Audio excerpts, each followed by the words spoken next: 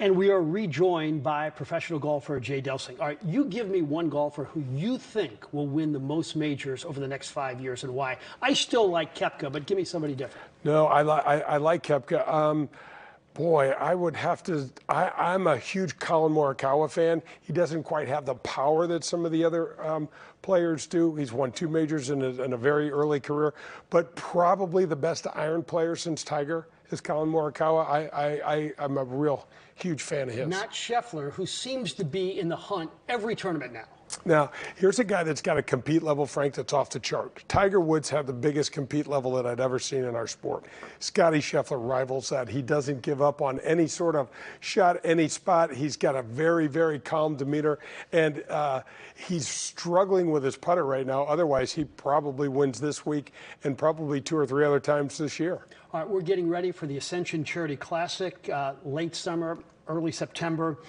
They've done some unbelievable things like raise $2.5 million for charity. This year, Stuart Sink, Nota Begay, and you're going to be playing in it. And you're all of a sudden a younger and healthier Jay Delsing. Tell me about it. I don't know about younger because you're going to have to block the TV here. But, you know, I got a brand new knee. I had a total knee done about 3 years ago, and it's made an incredible difference. I picked up almost 15 yards with each one of my irons, and I had been unfortunately going the wrong way there for the last couple of years, so it's really been a lot of fun. I don't know anybody that's 60 years old that's gaining 15 yards, so that's scary. That's awesome. Thank you. All right, I want to ask you about the LIV golfers. Yep. It appears they have got their cake and they've eaten it too. They got the money and now they're back on tour. How do you feel about that? I don't like it. I don't like anything really about LIV. I don't like the fact that it seems as if the Saudis have now bought golf.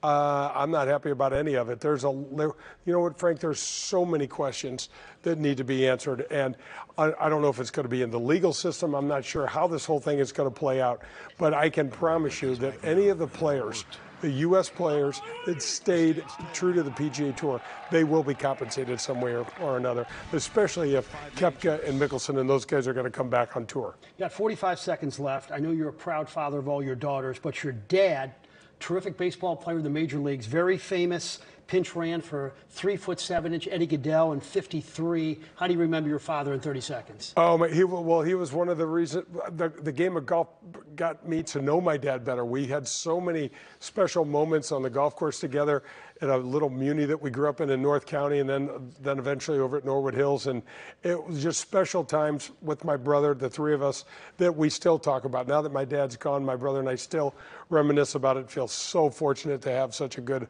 role model, and we miss him every day. Jay, great to see you, sir. Thank you so much for coming in. My pleasure, buddy. Thank you for having me. That is the great Jay Delsing.